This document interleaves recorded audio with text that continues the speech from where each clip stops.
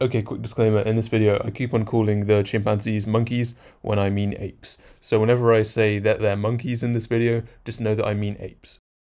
It's 1973 and everything is good.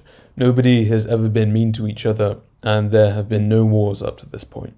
Especially in Gombe National Park, where a civilized and friendly group of monkeys are unified and known as the Kasakela community. I'm sure this will last and nothing will go wrong. It's 1974 and things have gone wrong. After a period of conflict within the Kasakela tribe, they ended up splitting into two separate groups, with one being the Kasakela tribe and the other the Kahama. The Kahama tribe is smaller, which contains only 6 male members. The leaders of the Kahama tribe are the brothers Hugh and Charlie. They should probably have picked some more intimidating names if they didn't want anyone to mess with them. Imagine having to fight monkeys named Deathblade and Dynamite. Nobody would want to mess with them. The other males in this tribe were called Godi, Dee, Goliath, and there was a little baby monkey named Sniff.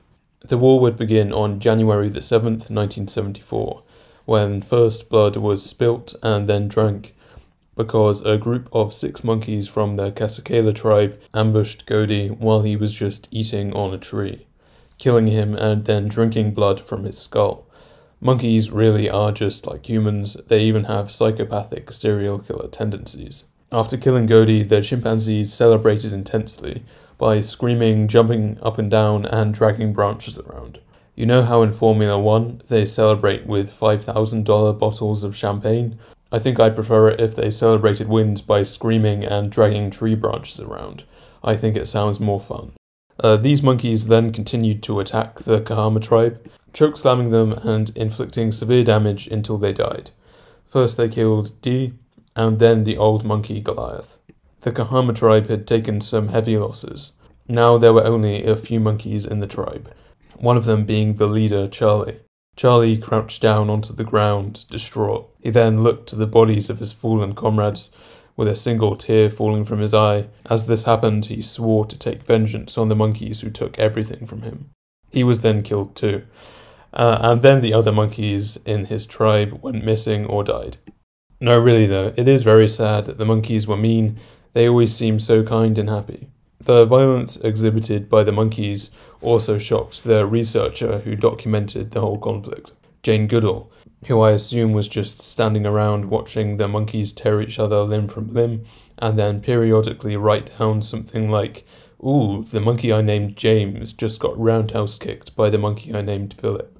Later recounting her witnessing of these events, she wrote, quote, "For several years, I struggled to come to terms with this new knowledge. Often when I woke up in the night, horrific pictures sprang unbidden to my mind. Satan, who was one of the apes in the Kasakela tribe, cupping his hand below Sniff's chin to drink the blood that welled from a great wound on his face." It's quite funny that one of the chimps was called Satan, and then Jane Goodall saw him doing something evil, and was like, "Whoa, oh my gosh, Satan was evil all along? How could I have seen this coming?" This all showed that chimpanzees were extremely capable of being very violent and aggressive to members of their own species, a new development that had not been seen before.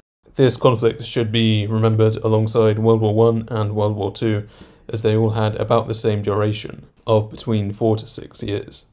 The only difference is that this war had much more severe losses, with 11 monkeys dying in the Gombe Chimpanzee War, whereas only millions of human lives were lost in the world wars. But there is a moral to this story, for as a wise monkey once said, "Ooh, ooh, ah, ah."